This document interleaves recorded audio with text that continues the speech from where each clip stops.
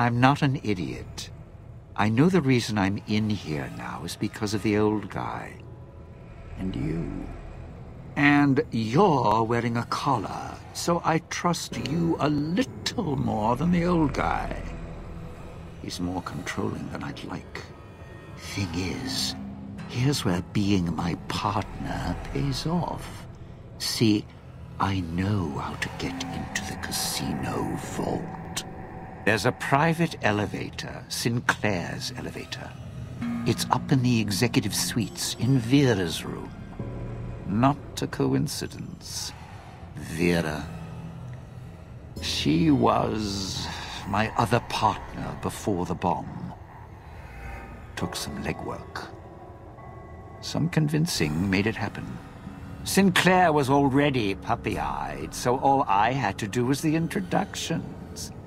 She smiled, fluttered her eyes, showed a little leg, and he built this whole place for her.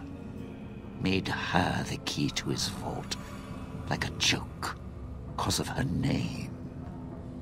Her fake Hollywood name. Except Sinclair didn't know I'd been there first. I could twist her whatever direction I wanted. All she had to do was get inside the Sierra Madre for the gala, then use her voice to open the door. After that, smooth sailing. Would have been the biggest heist in history.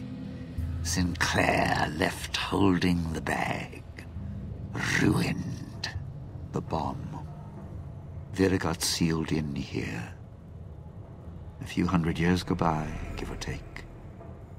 Almost the end of the story. Then you came along.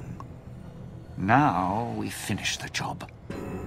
Rob the Sierra Madre, rip out its heart. Last chapter of Frederick Sinclair. Close the book.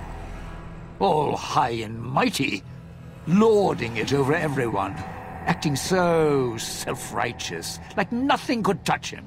He was the one with the problem. Never got mad at anything, nothing seemed to shake him. Even after his life kept getting dragged through the dirt. Always kept looking for the bright, shining future in everything.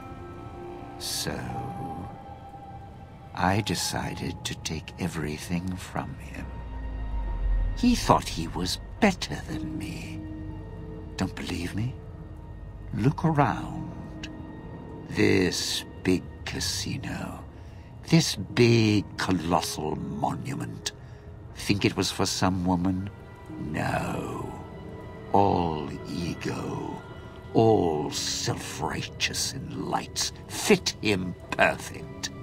Had to take him down a few pegs, bring him down to my level. Begin again? Some things you don't get up from. I was going to prove it. I didn't know at first. Then the old man showed up. You showed up. Then that woman showed up, covered in scars. The one who makes all the hand signs, a little tight around the corners of her mouth. I put her in the clinic, tuned her like an instrument. If she heals up, it's not going to be her voice speaking anymore. That is, if the Sierra Madre didn't get her.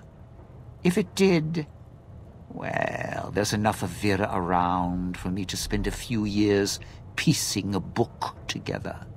Then she can make some beautiful music. I'm not banking on it.